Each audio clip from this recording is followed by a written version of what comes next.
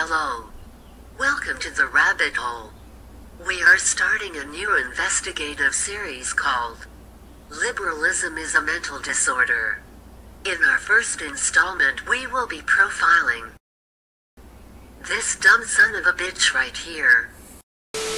I've moved forward now and I've gone back to being a child. I don't want to be an adult right now, and I just live my life like I couldn't when I was in school. What the fuck is this? I don't know. How are things in your life now?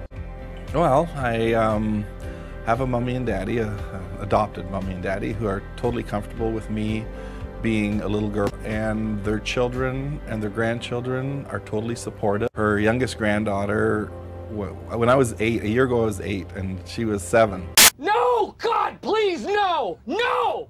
And she said to me, I want you to be the little sister, so I'll be 9. I said, well, I don't mind going to 6, so I've been 6 ever since. What the fuck is wrong with you?